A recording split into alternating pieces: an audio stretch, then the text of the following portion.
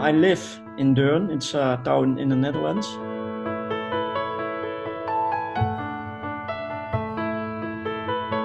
I am now 19 years old.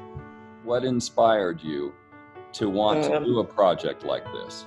To honor all fallen people, innocent people who died by terrorist attacks. That's really sad. But you were only like 3 months old.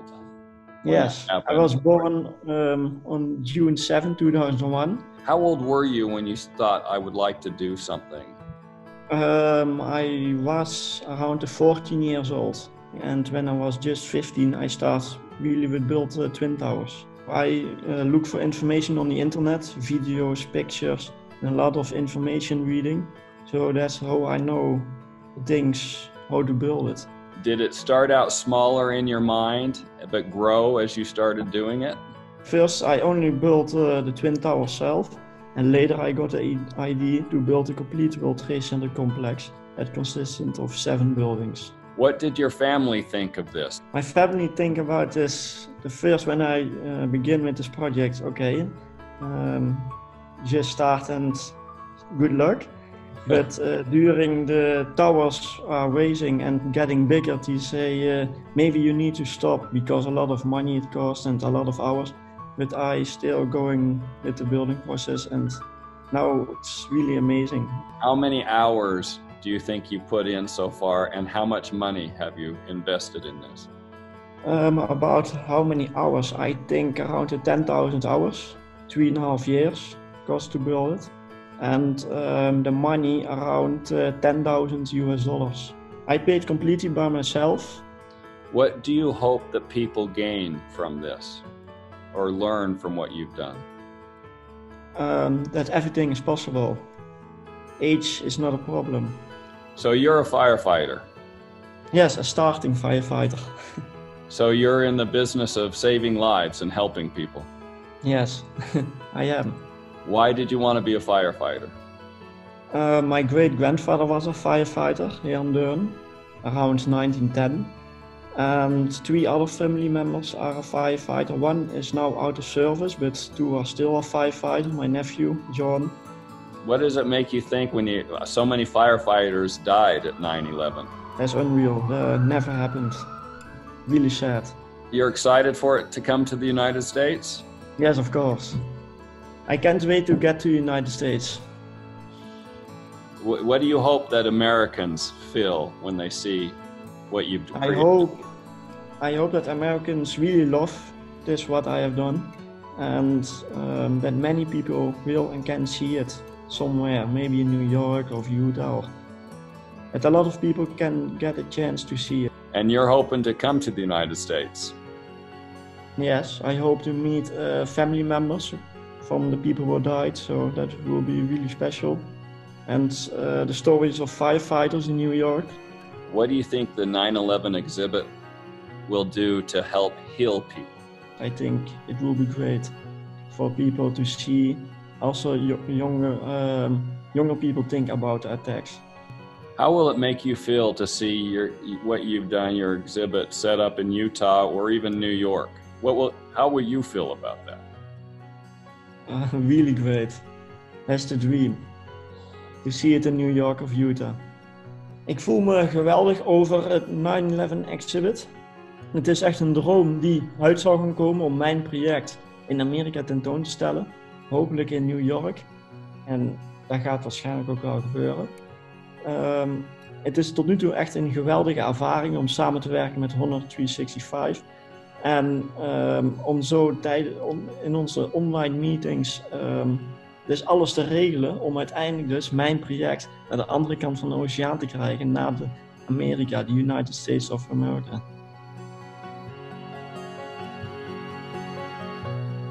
The world was changed forever after 9/11.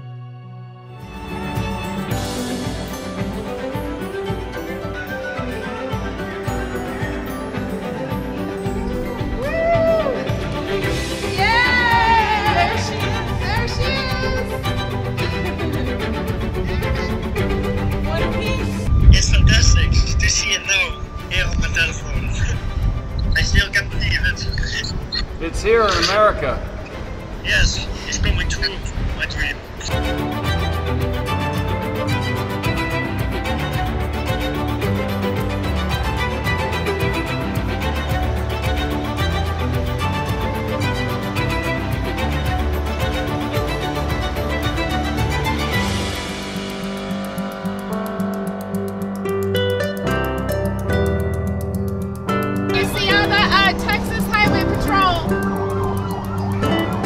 This is so cool.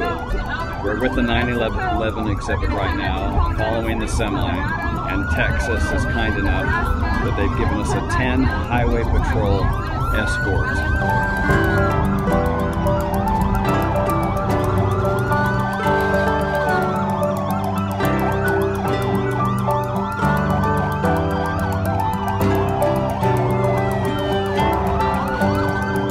Semi heads out and starts heading towards Salt Lake, and we catch a flight tonight back to Salt Lake.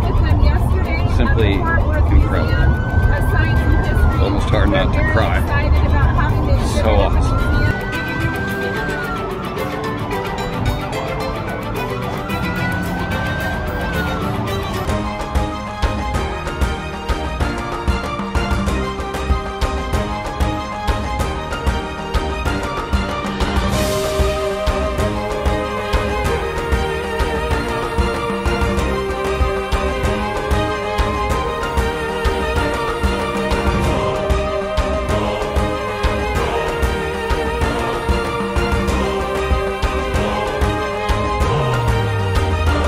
This is absolutely amazing.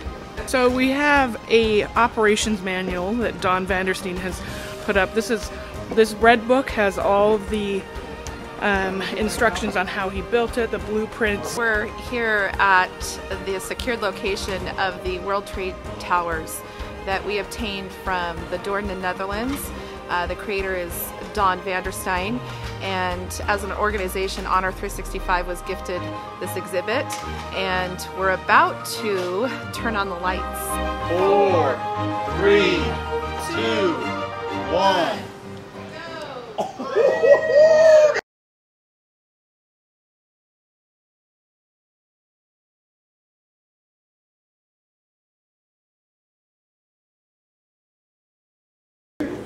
Okay, so everybody welcome. This is Honor 365's 9/11 exhibit that's here.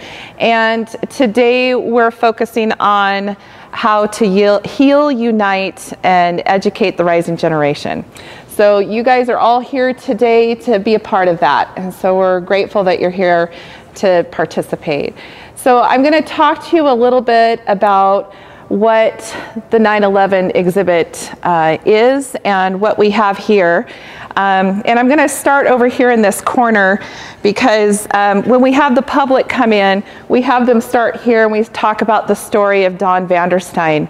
Don Vandersteen lives in the Netherlands. He's from Doorn. It's a tiny little village in the Netherlands. And he started building this replica when he was 14 years old. And so about the age of a freshman, right? And so now he's 19 years old. You see his photo here.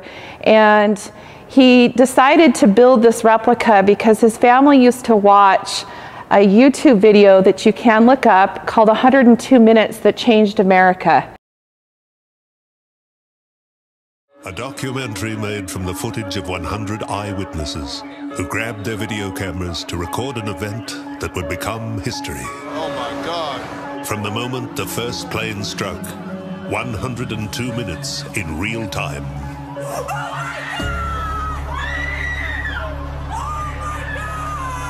No scripts. No reenactments. Another one?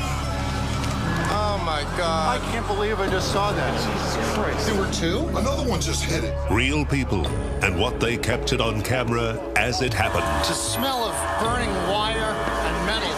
I don't care. Get out. Running up. All right, shut the windows, shut these.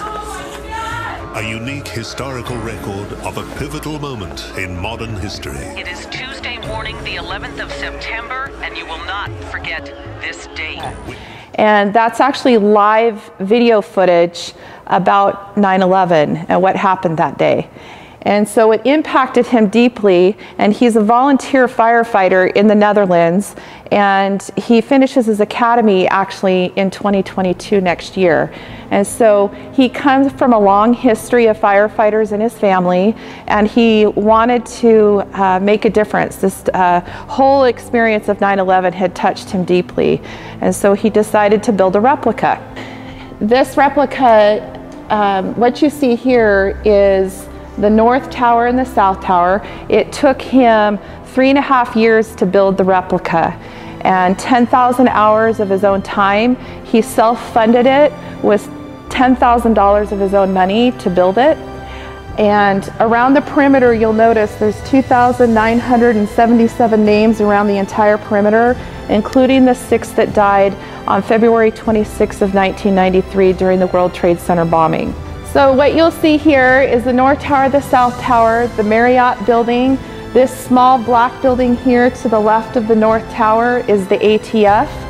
To the left also is the FBI building, which is the salmon colored building.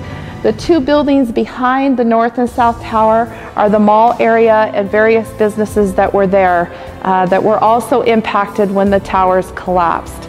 And so it was a very tragic day in history. And we, of course, want to honor and remember all the fallen that were part of 9/11, but also in addition to that, pay attention also to the families that have gone through a lot the last 20 years since the passing of their loved ones. And from what I understand, you do have a teacher here that had that experience, and we're sorry about that loss.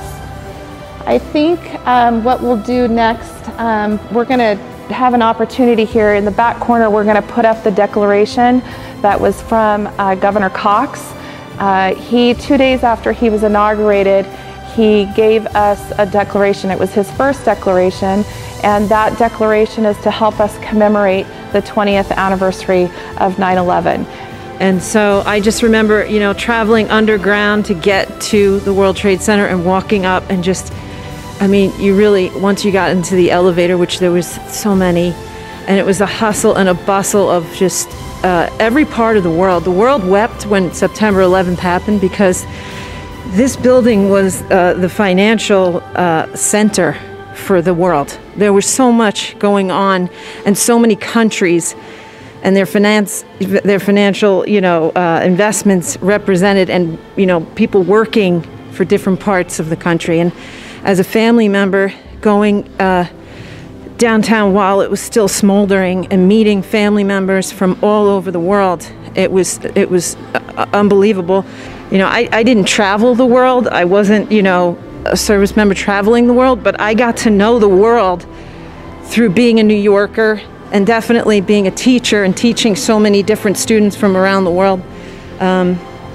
It just, you know, it was just such a shock to see these buildings smoldering and watching them, you know, collide and crash to the ground, and then watching them being rebuilt. You know, it's just incredible.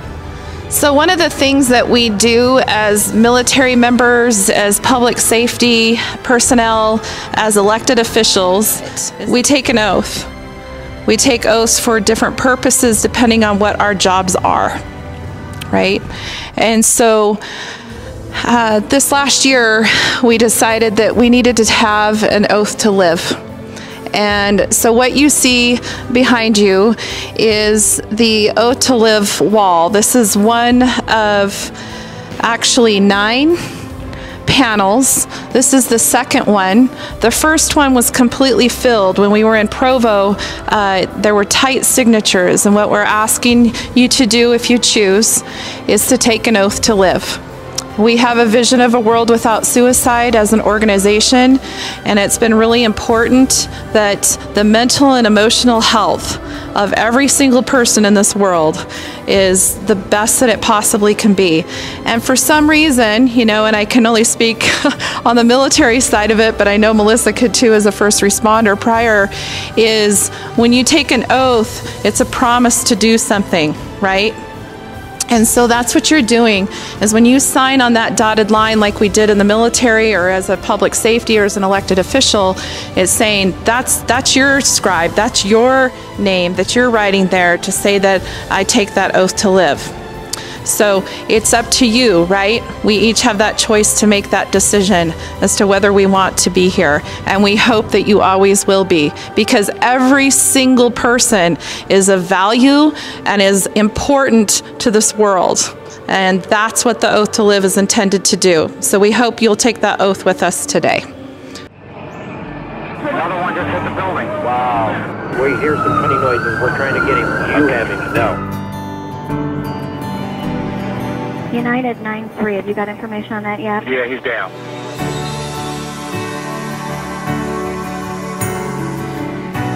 Remembering the one, remembering them all. See the 9/11 exhibit, coming to a city near you. Visit honor365.org.